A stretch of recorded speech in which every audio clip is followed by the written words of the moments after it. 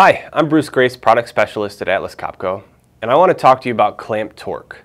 What is clamp torque, why is it important, and what does it have to do with the MicroTorque system? Traditionally, manufacturers use target or peak torque in their assembly specifications. But what if I told you that target and peak torque are only a threshold reference and they don't actually measure the complete tightening process? To help you better understand what I mean, let's take a look at a graph that's produced from a tightening and break it into sections.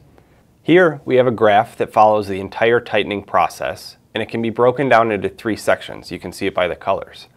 The thread engagement, the rundown of the screw, and then the actual tightening of the screw. This is where the screw first engages, and this is where it hits its final peak torque. The graph is showing torque over angle. As the screw engages, spins, and descends into the hole, it steadily increases in friction until it hits this point. This point, right where the graph suddenly begins to spike, is called the seating point. The seating point is when the head of the screw or bolt actually touches the component that it's tightening. The seating point is also where the actual tightening process begins. Once a screw or bolt fully seats, the screw continues to turn until the peak torque is met, and then the tool shuts off. Now that you understand the tightening process better, let's go back to our initial question. What is clamp torque? Clamp torque is not just a spike where the tool shuts off. It's the measurement of the force between the screw head and the component that it's seated on. Let's take a look at another graph to get a better picture of this.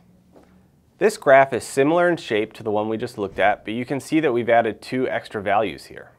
We've added the seating point and the clamp torque. Now remember, the clamp torque is the measurement of force between the screw head and the component. The clamp torque is calculated by subtracting the seating point from the peak torque.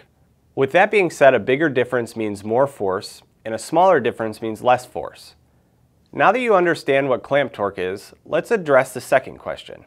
Why is clamp torque important? Monitoring or targeting clamp torque can help you to better understand the amount of stress on a joint, and just as important, it can help you monitor, flag, and eliminate quality concerns. Let me show you an example. Here I have a block with two different sized hole diameters, and I'm going to use the same tightening program that only targets peak torque to run a screw into each hole. Let's see what happens when we tighten the screw into the bigger hole diameter. Now there are a couple things to note here. One, we got a green light because we hit the target torque that we set. Two, we can see that the screw is seated all the way down, it's touching the component. And three, we can reassure all of this by looking at the graph. It looks similar to the ones that we referenced earlier. You can see where the seating point is and where the target torque is. So with the two, you can measure the difference, which is clamp torque.